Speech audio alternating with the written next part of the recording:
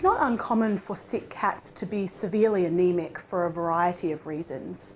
And in that circumstance, really the only way that we can treat them in the short term is to give them red blood cells from another cat.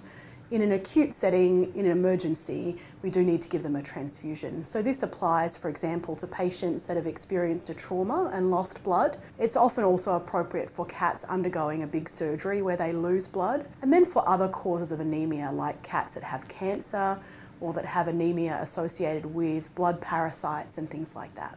So just like people, cats have a variety of different blood types.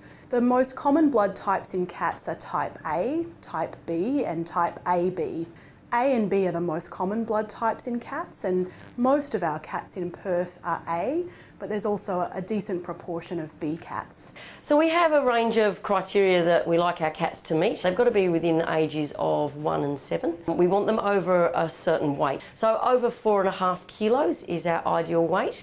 We also like our cats to be fully vaccinated and on flea preventative, and ideally we'd like them to be indoor cats, although we recognise that's not always the case, and we're quite prepared to have cats on our donor program that are both indoor and outdoor cats. Healthy cats that fit in with the criteria suitable for donation can donate as frequently as 10 to 12 weeks. The average cat blood donation is 54 mils. So it's up to about 20% of their total blood volume, and we're able to take that amount quite safely, but obviously it's a very small volume compared to what we could take from a dog or a person. Once we've got the IV in and given them some sedation, we clip a little patch of fur on their neck, and then a needle is inserted in and the blood donation is collected. Because cats are not very good at drinking to make up for the volume of blood that we've taken from them, we do give them some IV fluids. Unlike with a person where you can just make sure they have a drink before they go home, cats don't do that for us on command.